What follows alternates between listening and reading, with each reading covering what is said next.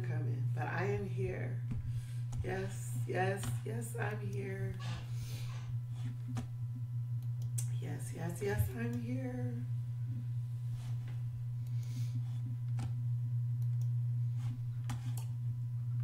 I'll give it a few minutes to see. Ooh, good. Shaking it loose, guys, to see if anyone's going to join me. I didn't want to get more behind, so I am here. Yes, I am here. I am here. I drank my tea. I am now on water.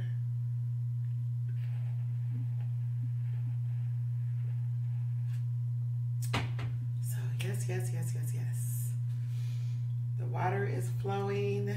Everything is beautiful. Hopefully, all is well. We'll give it about another minute and a half while I see who actually is going to join me, if any.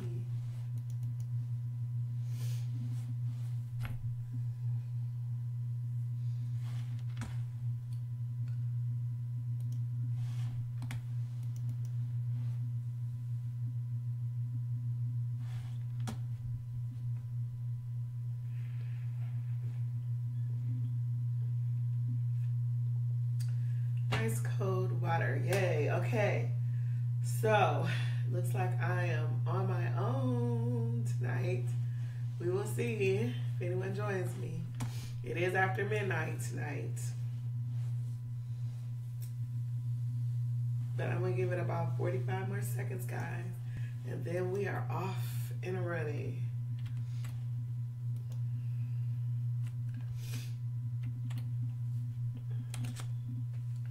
Yes, we are.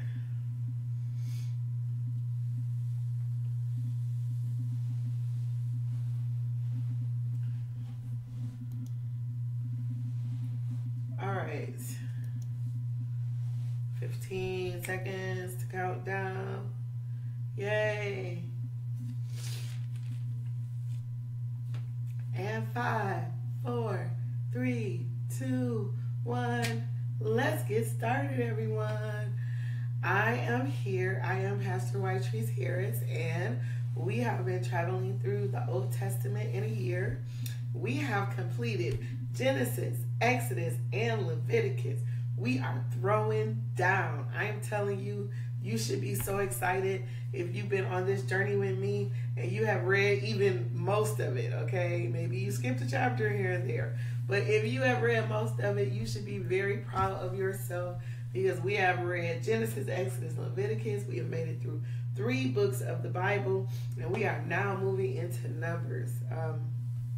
And let's see, Genesis, sort of the 1st through the 11th chapter covered the eons of time, right? So we don't really know how long that period of time was from chapter 1 through chapter 11. But after that, as soon as it starts talking about Abraham, that time spans about a 300-year period. So we can say in Genesis, we covered 300 plus years. And then we moved to Exodus, and Exodus really only covered 1 year. Okay, so we went to covering 300 plus through eternity years. In Exodus, it covered 1 year. And then we moved from there to Leviticus, which covered 1 month of time, right? And the span of things is, we started with the creation of Adam and Eve, went down through God wanting to destroy the world, and only saving Noah and his family. Went from there to Abraham and his miraculous story of finally being able to give birth. And so we went there from Abraham to Isaac to Jacob. We got lots of covenants between God and Abraham, Isaac, and Jacob of a promised land that was to come. Fast forward from there, we went to Moses, who was born and raised in Pharaoh's household by Pharaoh's daughter, and then ends up being the one who actually comes back, and through him, God delivered the Israelites from 400 years of bondage. So many stories that I skipped along the way, but just give you a little small refresher course of where we've been. And so then they end up in the wilderness, right? Because Pharaoh's army drowned in the Red Sea. Yes. I got old songs down in my soul. I'm telling you, they down in my soul. Because Pharaoh's army was drowned in the Red Sea, so they ended up in the wilderness. And so now they've been in this wilderness about 13 months, right? Because Exodus spanned about 12 months. Leviticus spanned about a month. Pretty much they've just been getting instruction from God during these 13 months. They knew nothing but slavery. Remember, there was 400 years of slavery. So there was generations of slavery. They knew nothing but slavery. So quite naturally, they got to the wilderness and was like, yes, no one has rule over us. And then here come Moses with all these rules, right? So imagine how they must have felt. They had to get used to the fact of allowing God to be their God and have rule over them. And that's pretty much what this whole wilderness experience was supposed to be about. It was supposed to be them learning God and learning how to trust in God and follow and obey his commands. And it was supposed to be a transitional period between slavery and the promised land. It was supposed to last not long. They had already been there 13 months. God was just about ready to take them into the promised land.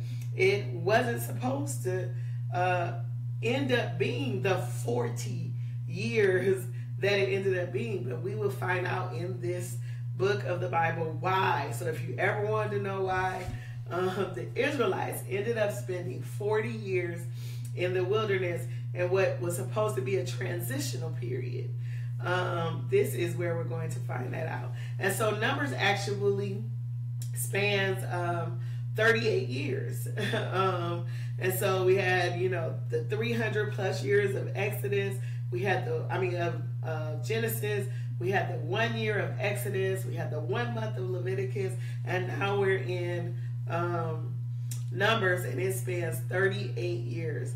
And so we're going to find out a lot about what happens in Numbers. But in keeping true to its name, the first few chapters that we read are going to be all about numbers. So this is God wanting to number the Israelites. And so it starts off in chapter 1 with God saying, hey, count everybody who is 20 years or older.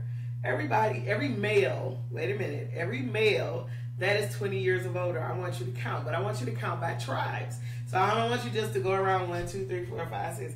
But I want you to get everybody in their particular tribes. And then count among tribes how many have men who are 20 years or older. And God was allowing this census to be done for military purposes. I want to see how many fighting men I have, because we're going to be going to war. We got to conquer some land. So I need to know what's going on. And so God said, you don't have to do this by yourself, though. Moses, Aaron, you don't have to do the counting by yourself. Choose somebody. As a matter of fact, no, you don't choose anybody. I, God, am going to choose the man that you need to use in every tribe to help you count.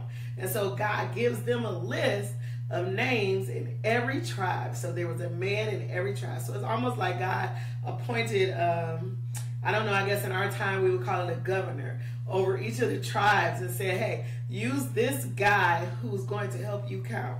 And so there's a long list of names in chapter 1 of tribe by tribe. What you may have noticed, and if you didn't notice it while you were reading it, if you read the whole chapter, you found out why. But you still may have been wondering, how was that still be able to be 12 tribes? Because the tribe of Levi is not included in this list that God gives to Moses. There's no tribe of Israel there. No tribe of Levi there. And so why weren't the Levites counted? Where if you read the last few verses of chapter 1, it tells you because the Levites were not to be fighting men. They were not to be included in the military. They were not to be included in the army, as we would call it. And because of that, they weren't to be counted in this particular census.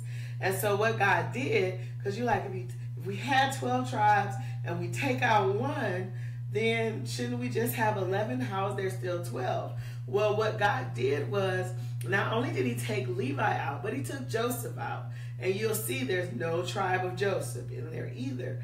And he replaced the tribe of Levi and the tribe of Joseph with Joseph's two sons, Manasseh and Ephraim. And so there will be a tribe of Manasseh and a tribe of Ephraim, but there will not be a tribe of Joseph. And the Levites will be separated, because they are to take care of, and we're going to come to that in a few minutes, but they are to take care of the tabernacle. And so God counts, and he has each of them count. So each of the governors, if you will, count, and what they come up with as a total is 603,550 men who are 20 years or older. So they have an army of 603,550 men. In chapter 2, what he does is he arranges how they're going to set up their camps. And so you have to remember that the tabernacle was in the center of the camp, right? The tabernacle was in the center. And so he put some tribes to the east, right? So on the east of that, so, you know, we do know north, south, east, and west, right? East is to the right, west is to the left, north is up, and south is down, all right? And so if you think of it like that, east, on the east side of the camp, depending on which way you are, north or south, but on the east side of the camp would be Judah, Issachar, and Zebulun. Judah, Issachar, and Zebulun. They were going to be on the east side of the camp. So that means that every time, remember they were nomads, they moved around, right? But every time they moved around, however they were walking or whatever, when it came time to set up camp, these three tribes had to make sure that they always set their tents on the east side. The tabernacle was the compass, so to speak, right? Not compass. What's the word I'm looking for? The focal point. I can't think of the word I'm looking for, but it's the center. And so once it was established where the tabernacle was going to be set, then these three tribes had to always be to the east of it, and that was Judah, Issachar, and Zebulun. And then to the south of the campus, so we got east, and remember south is down here. We're going this way. I don't know if you noticed, right? We're going this way. So to the south of the camp was to be Reuben, Simeon, and Gad. Reuben, Simeon, and Gad. So there was three tribes on the east. There's three tribes on the south side. And that was Reuben, Simeon, and Gad. And all of their men were assigned to camp there. Then they were setting up the Levites. And the Levites were to set up around the tabernacle. So around the tabernacle is where the Levites were. So we're going to get more into detail in how they are, because it was even a set way they were to be around the tabernacle. But they were going to be around the tabernacle. So we had the south, we have the east, we have the south. Now we're moving to the west, right? On the west would be Ephraim, Manasseh, and Benjamin. Ephraim, Manasseh, and Benjamin. They were to set up on the south side. On the west side. So we have east, south, west. We have all those set off. And then on the north side would be the divisions of the camp of Dan, right? So that's Dan, who else? Asher and Naphtali. Dan, Asher, and Naphtali. So we went around this way. East, south, west, north, right? And so as you can see, it was 12 tribes of Israel. 3 were on the east of the tabernacle. 3 were to the south of the tabernacle. 3 were to the west of the tabernacle. And 3 were to the north of the tabernacle. And so that was the way that they were to be assigned around the tabernacle. And that's pretty much what chapter 2 is talking about. And then chapter 3 it starts telling you about Aaron and his sons, right? And the importance of Aaron and his sons. And what we learn here, it reiterates, first of all, that Aaron started off with 4 sons. And remember, he started off with 4 sons, but Nadab and Abihu decided that they wanted to burn strange fire to the Lord. They wanted to do what was not ordained for them to do, and the Lord took them. They were killed right on the spot. They didn't have any children, and so now the priesthood would lie in the hands of Eleazar and Ithamar, who were Aaron's other 2 sons. And so this chapter, in chapter 3, it is about counting the Levites. And so chapter 2 is about counting all the other tribes. Remember, the Levites and Joseph was taken out. Manasseh and Ephraim was put in, but the Levites still needed to be counted. Interestingly enough, though, because they were not being counted for battle or for war, they were counted everyone 2 months old and above. 2 months old and above. If you were 2 months old and above, you were counted in this count. And so they go through, they count by clan. So they have, just like the Israelites are broken up into 12 tribes, they actually have broken up the Levites into, 4 clans. And the 4 clans they broke them into was 3 clans: Gershon, Kohath, and Merari. Gershon, Kohath, and Merari. Aaron and Moses were the 4th clan. But Gershon will say Kohath and Merari. And they broke them into this. And then they each were set up. So remember, I told you that the Levites were going to be around the tabernacle. So they set their tents up around the tabernacle. But not just any kind of way. You didn't just pick a spot and go set your tent up. There was a way, an order. God is a very orderly God. And if you haven't learned anything else, you should learn that God is an orderly God. And so he put Gershom, they were setting up their tents on the west. And so on the west side, Gershon set up their tents. And then he told them exactly what they would be responsible for. They were going to be responsible for the care of the tabernacle and the tent and the curtains. And then we're going to learn more about that in chapter 4. And then the Kohathites, they were to be set up on the south side of the temple. So the Kohathites were here. So we have the Gershonites here and the Kohathites here at the south side of the temple. And then it tells you that they were responsible to taking care of the ark, the tabernacle, and the lampstand, the altars, and all of the stuff pretty much that was inside the tabernacle. And then the Merarites, they were to set up their tent on the north side, right? So we got south, we got west, we got north, right? And they were to set up on the north side, and they were to take care of the frames, the crossbars, the posts, the bases, the equipment, and everything related to their. So after everything else was gone, those poles and posts and everything that was making the tent stay up, they were responsible for those things. And then finally, Moses and Aaron and his sons were to camp on the east, right? The Bible says they were to camp where the sun rose, and the sun rises in the east, right? And so they were to camp there toward the sunrise, and they were in the front of the tent of meeting, right? So they traveled in the front of the tent of meeting, or the tabernacle. It was very important that no one else touched anything that had to do with this tabernacle but the Levites. That was extremely important to the Lord. It is reiterated so many times in the text that we are reading. Basically, he says, don't make me kill them. You better keep them away from my sacred items, right? And that's said over and over again. And the total number of Levites was 22,000. And if you're like me and you're mathy, you might say, whoa, I added up all those numbers, Pastor White-Treese, and they didn't add to 22,000. And if you did, you will find that the numbers that they gave you specifically in the text do not add to 22,000. They add to 22,300.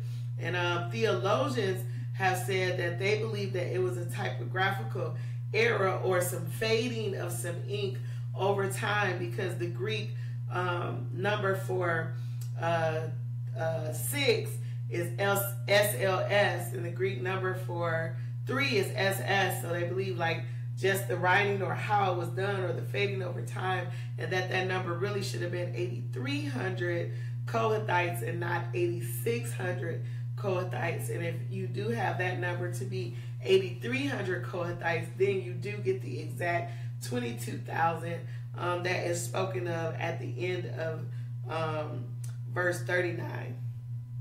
But then what happens? Why are we numbering? Well, we're numbering the Levites because God has decided that instead of taking the firstborn as his, he's going to take the Levites as his. So he's doing this exchange, so to speak, this swap. And most theologians believe that it's talking about the firstborn that would have been born while they were on this journey. So during their 13-month period, how many firstborn were born after they left Egypt? He wanted to redeem those with the Levites. And what we find is that there were 22,273 firstborns that were born while they were in the wilderness this year, or this 13 months. And so he's going to redeem those 22,273. In other words, you don't have to give your firstborn to me anymore. I'm going to redeem those. And now instead of those, the firstborn being the caretakers of the temple or whatever that I asked for them to be caretaker over, now the Levites is going to retake that responsibility. The problem was there were 22,000 Levites and 22,273 firstborn. So what they did was they did an exchange for an exchange on the 22,000, but of the 273 that was left over, they had to actually pay redemption money for those 273. So they had to pay an extra price on top. And so because you don't have the body to give, then you give in monetary worth. And that's what was done. And it says here that they were able to do that, and they got 1,365 shekels by doing that, which is here. I'm trying to tell you how much it is. I may have to find it for you later, but it's a lot of money. Okay, it's a lot of money. All right. So then finally in chapter 4, after we do this swap of the firstborn for the Levites, it goes into very detail over what each clan is going to be doing. So it starts with the Kohathites, and it tells you exactly what the Kohathites are going to be doing. And this is where it is reiterated over and over again. Do not, make sure that you do not let them touch anything. And so before the Kohathites could even come in and move anything, and remember, they're responsible for the ark and the candle and the lampstand and just everything, right? The table, everything. But before they could come and touch any of that, Moses and Aaron had to take some stuff down, wrap it in a certain way, because remember, this is holy. Holy, holy, and I don't care who you are. If you're not a priest, then you need to watch how you handle the holy things, is what was being said. And so Moses had to come, and Aaron had to come prepare the things for travel, so that the person who came in to get the things to travel wouldn't die. And remember, they couldn't touch the Ark of the Covenant. They couldn't touch the table. There were lots of things that they just put poles in those. Remember, we showed pictures. They put poles on the side, and they would have to carry those poles up on their shoulders, and make sure that they never touched the Ark of the Covenant or the most holy things, or that they would surely die. Now, this is being said here. Here it's being said, we're going to see this come to play in David's time, way in the future. But here it's said, God is making the law. I need you to remember this, because when we get to David's time, y'all going to be talking about, oh, it's so unfair. I don't know how God could do that. Why would God? God said it here. No one is to touch. No one is to touch. No one is to touch but the priest. No one is to touch but the Levites. No one is to touch. No one is to touch. No one is to touch. Obedience is going to be very, very important in that passage of scripture. And then it goes on to describe what the Gershonites will be doing. They are to take everything that's a curtain, that's, all of the cloths and the curtains and the things that the curtains are held up with. They are to, the curtains that surround the whole place, the curtains that are the doorway, just everything, right? All of the cloth material, if you will, they were supposed to be responsible for. And then finally you have the Merarites, who they came in, all the stuff on the inside was gone, all of the curtains were gone. But after all of that was done, there were still the posts that you had to stake down, and the rope that you had to, fixate, and all these things that made the tent sit up in the first place. Somebody had to be responsible for getting all of those to the next spot and be ready to set it all back up quickly so that the tabernacle could go back up. And so the Merarites, that is what they were known for. And because God is just so awesome and so great, he made sure that every person had a job. Every person had something to do. Every person knew what they were responsible for. When they finished the census, it was 8,000, I think, where is that number? But I think 8,000, here it is, 8,580. It took 8,580 men to set up the tabernacle. Wait a minute. I want you to focus in here. I want you to really try to imagine in your mind 8,580 people just to put the church up every week. Can you imagine? Right? Just to get that tabernacle functioning every week. There were 8,580 people, and each of them had their own specific job, the specific thing that they need to do. I think that is awesome. Each was assigned his work and told what to carry, and that is our memory verse. If you go to chapter 4, verse 49, chapter 4, verse 49, it says, "At the Lord's command, through Moses, each was assigned his work and told what to carry." I'm going to stop there. It's more, but I'm going to stop there because I want you to know God has not changed. He has not changed. We have each been assigned to work. No, we're not building a tabernacle. No, we don't have to carry a tent peg. No, we don't have to carry the Ark of the Covenant up on our shoulders. We don't have to carry the table and make sure the bread don't fall, because God said don't even take the bread from the table. But we each have an assigned work, and we need to find out what our assigned duty is, so that we can get to doing the business of the Lord the way he designed for us to do it.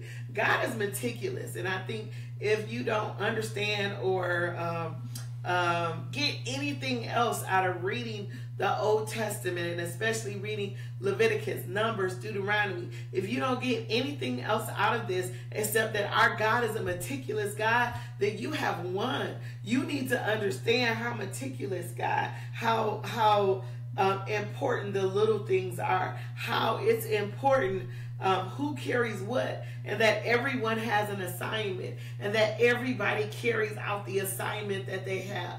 That is super important. And so we want you to make sure by making this a memory verse, again, that's chapter 4, verse 49, that it's at the Lord's command that you have been given this assignment. It's at the Lord's command that you have been given this assignment. And my fear is that there are some people out there who've been given assignments thinking that they came from their preacher or their pastor, their prophet, their evangelist, their apostle, whoever, but who have not been doing their assignment simply because of who assigned it. So they thought. But you need to understand that it wasn't the pastor, the preacher, the apostle, the prophet, the evangelist, none of those, the teacher, none of those were giving you this assignment. This assignment came from God himself. That's what it says, at the Lord's command at the Lord's command. At the Lord's command, he has already given you an assignment. It is up to you to find out what that assignment is